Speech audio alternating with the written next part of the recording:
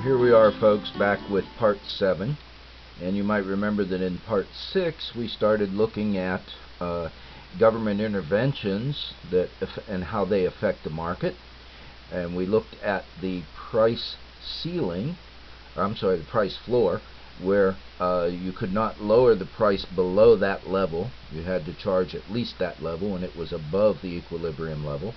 Now we're going to look at the opposite situation, okay? And here we're going to be looking at a price ceiling, okay? And the idea behind the ceiling is that the system, or the price control, is there to help the consumer, to provide them with the lowest possible price, where in the situation we were talking about in part 6, that was designed to help the supplier. So with that said, always we start at equilibrium, and now what the government does is it sets a price control below the equilibrium level, and we're going to take a quick look and see what happens in that situation. Okay. So we find that the suppliers in red, okay, the red supply curve, at that price controlled level or price ceiling of $3 are only willing to supply 4 million pounds of coffee. Okay. Now we look at the demand side of that, and consumers at a price of $3 a pound want to demand or want to consume 8 million pounds of coffee, but the suppliers are only willing to provide 4 million. Okay.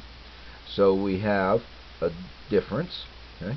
And that difference in this situation is 4 million pounds of coffee, and what that is a shortage where people are demanding coffee at that price, but the suppliers are not supplying it. Now, an example that appears in our textbook deals with rent-controlled apartments in New York, okay, and where the government has set a rent level that the landlords cannot charge above that rent level, and that rent level is significantly below the equilibrium level that the free market would establish for rents of equivalent rental units in the New York City area.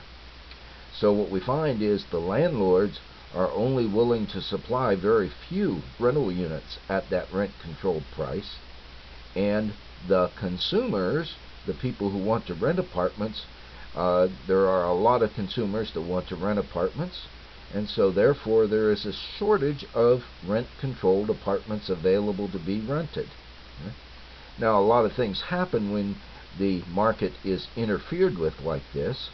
One of the situations that can occur is what would be referred to as a black market or illegal market, where basically the landlords would be charging more rent than they were supposed to because they could find people that would pay that higher rent.